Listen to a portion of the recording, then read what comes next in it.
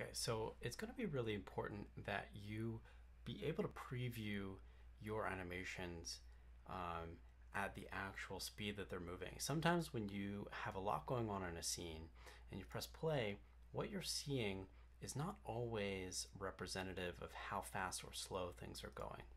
And so the only way to really ensure that is if you do what's called a play blast. And so let's first go over to our render settings here. So the first thing we want to do is set up output. So you want to choose a folder that is going to, and I'm just going to choose that here. You want to choose an output folder. And so a project folder is going to be the best place for that, somewhere where you're already saving your Blender file. And we don't have to change file format, but we do have some movie formats here. FFmpeg is typically going to be a good option. So if we choose that, under encoding, you can see that there's a format called H.264 automatically chosen. And then under container, you want to choose MPEG-4.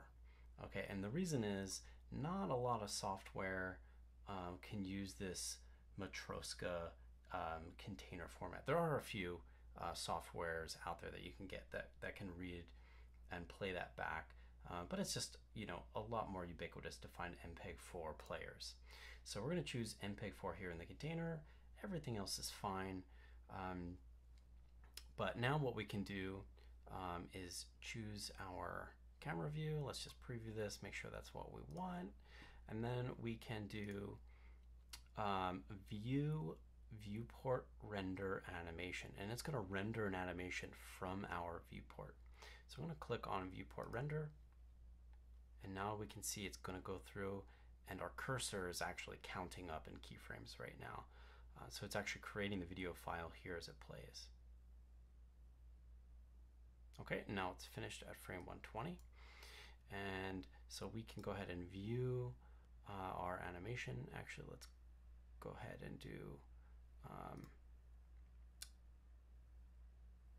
think it's render view animation. Okay, there we go. And so that's viewing it. It's a bit of a bug here in this particular window. But if we go to our file here,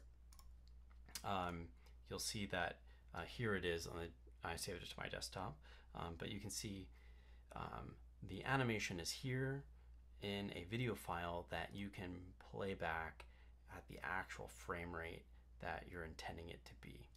Okay, so if we go over to frame rate, typically we want ours to be 24 frames per second, and that's what it is here. If you did something like 30 frames per second or 60 frames per second, you're getting into really high frame rates. 24 is going to be the best for anything that's cinematic, and for typically what we do in 3D animation, 24 is going to be our best option. So that is how you quickly create a play blast of your animation without having to actually do a render.